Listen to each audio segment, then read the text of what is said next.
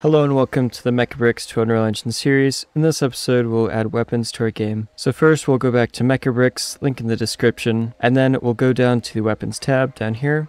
We'll just scroll until we find weapons, which will be in the minifigure weapons. Click on that.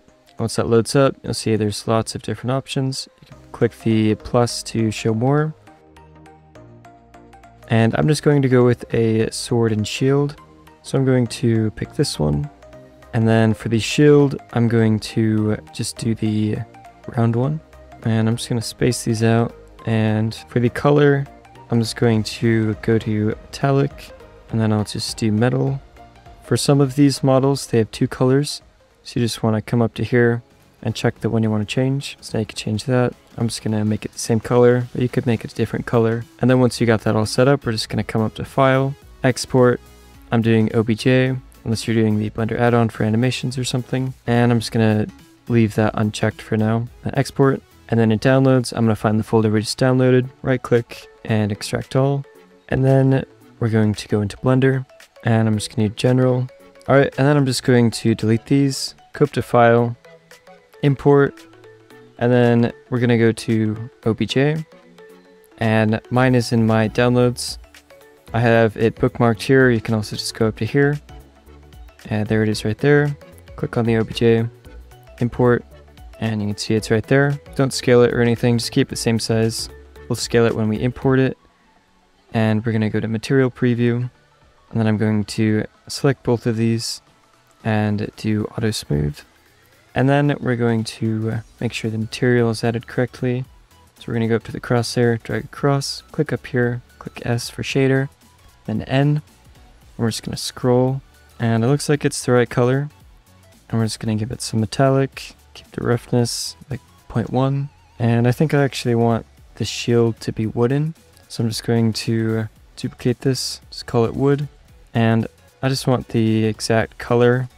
So I'm just going to come to this website. There's a link in the description. I'm just going to scroll down until I can find the brown. Alright, and I'm just going to do dark brown. So I'll just copy this. And then in here, I'll go to Hex and just paste that in. And that looks pretty dark. We're just going to take off the metallic and give this specular. And then we'll make this look better in Unreal Engine. But for now, that looks good and how I want it. And then we're just going to fix up the meshes so there's less vertices. So just click A. We're just going to get over the camera actually. And then we're just going to click and shift click. And then Tab. And A to select everything, and then go up to F3 and do type tris to quads, and then click M by distance, and I'm just going to turn this up, and I think 0.15 works pretty good. And then once we've done that, I'm going to go to 3 and alt click, and I'm going to add a material.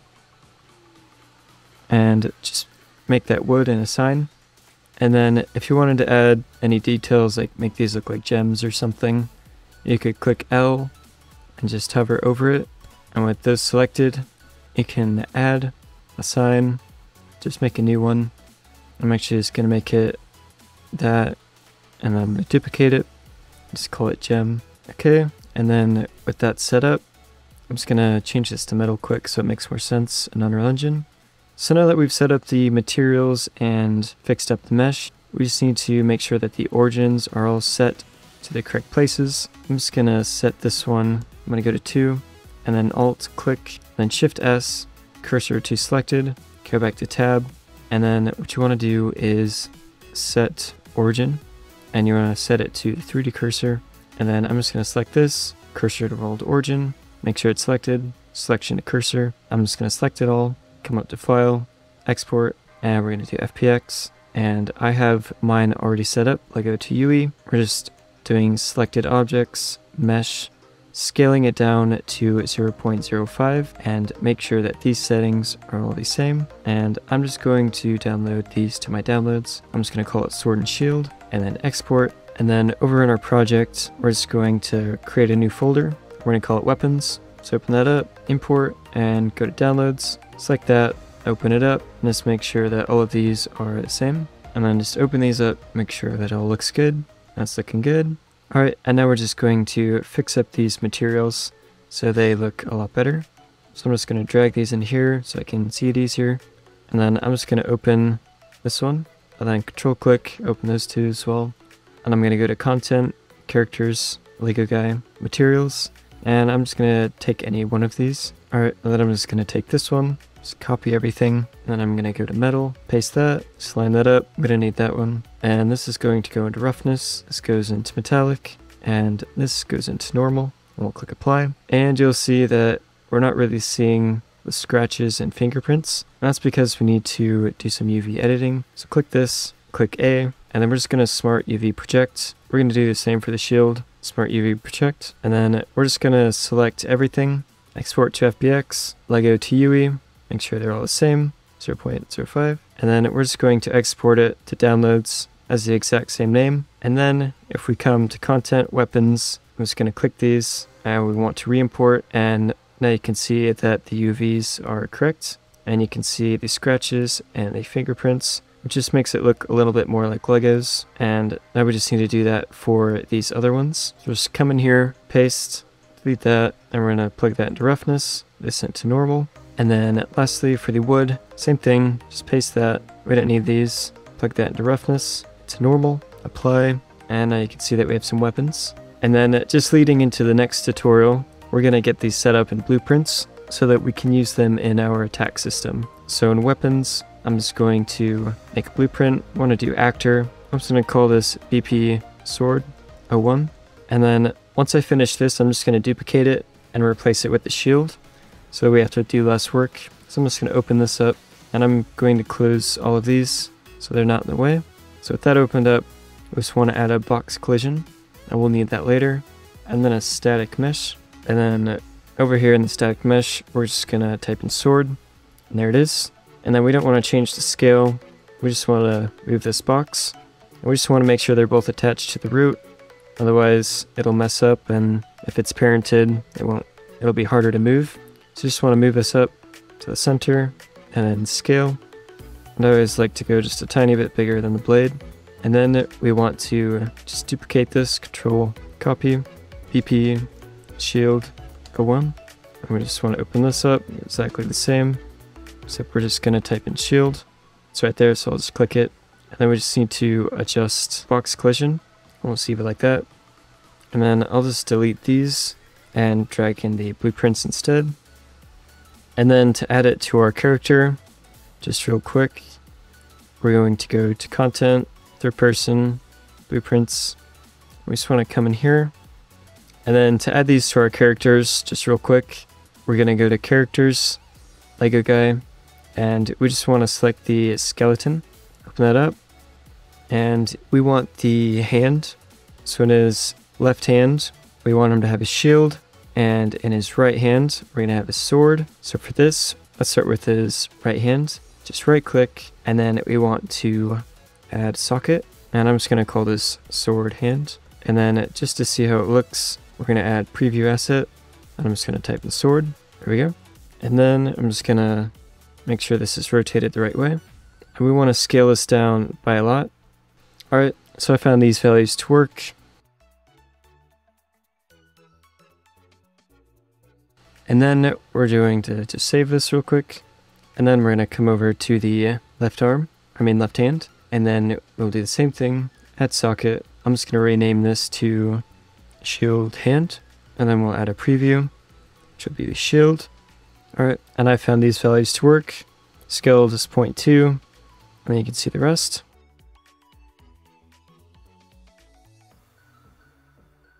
And when you play, you'll see it doesn't show up. We just need to go into the blueprint. So third person, blueprints, open that up. And for now we're just going to do event begin play. Change it up in the next episode.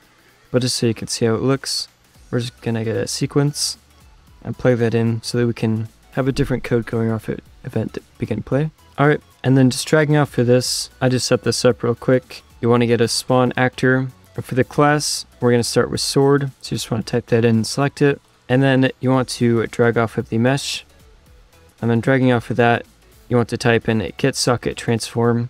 and we're just going to drag that into the spawn transform. And then dragging out of in-socket name, we just want to promote to variable, and I'm going to name this actually to sword hand. And compiling. For this, we're just going to go back to the skeleton, and for the sword hand, we want to get the exact name of it, so we're just going to copy. I just clicked F2, and then going back to the skeleton, we want the exact socket name. So I'm going to click on that, F2, or we can come up here and just copy that, and then in here, we're just going to paste that in there. There we go. And so that's in there as well. Just makes it nice and easy. And then dragging off the span actor, we want to attach actor to component, turn value into target, and we want the mesh as well. Just plug that into parent, and socket name, you're just going to drag that out of the variables, get that, and then drag it into there. And then we want to snap to target for all of these. Make sure this is RTS world. And then when we compile and play, and if yours is being weird, like I'm trying to go forward right now, but it's not letting me and it's being very weird, you might want to go to the sword, just select the mesh, and you want to go down to collision. And for presets, we're just going to do no collision, compile, and now it should be working. So now there's no weird collision, and you can see that he's holding the sword. So we're just going to do the same quick for the shield. I'm just going to set the collision to no collision. And then back to the third person blueprint, we're just going to select this, copy, and paste, and just drag that down, plug that in. And then the only things we're going to change is the name and up here. So we're going to type in shield, just like that. And we're going to come down here, copy and paste, and we're going to call this shield hand socket. And over in the skeleton, we want the shield hand. I'm going to copy that, and then just drag the shield hand socket over that, and it'll change. Do the same over here, compile, and then we can edit it. There we go, shield hand, and then everything else stays the same. And now you can see that we have our sword and shield in the hand. And for the walking and idle animations, we might actually go back to Mixamo, and then once you go back into Mixamo, it should be the same in here. If it's not there, you can do what we did in the other episodes, upload, select character file, and then go back and select that. So once you have that imported, we just want to type sword and shield, and you'll see their animations specifically for sword and shield. So we're just going to get into idle. I'm going to download that without skin, and then I also want to walk, and I'm just going to do this one. Make sure to click in place. I think it's a little too slow, so I'm just going to bump the up drive a little bit. Well, that's good for me. We'll get attacking animations in the next episode. So just download that without skin. And then back in Unreal Engine, we're going to go to characters, Lego guy, and I'm going to import the ones we just downloaded and make sure it's on the Lego guy skeleton. And for animation, export to time, import all. We're just going to switch out the animations. So we're going to go to third person. So we're going to open the Lego NMBP, and then also the Lego blend space. Alright, and I actually just want to delete all of those, and then drag in the idle all the way at the beginning, and then just drag in the block. And now you can see that looks a lot better because he's holding it correctly. It's not down on the side. And if you want to change how he's holding it, you can come back to the Lego guy, go to preview, use specific animation, and I'm just going to type in walk, sword and shield walk. I'm just going to pause that right there. And then with the shield hand, I'm just going to rotate it a little bit, bring it down, and that looks better. So now if we go to the anim BP, let's go all the way to the anim graph, locomotion, idle, and then we want to get the sword and shield idle. Just replace that, and then the walk and run. That's all set up in there, so we're good. And then if you do Alt P, you can play, and you can see the walking is working, but the idle is still not doing it. And the way to fix that is just to make sure that both of these are saved and compiled. And then when you go back into it, it should work. So there you see, he's doing the sword and shield animation, and you walk and he's going.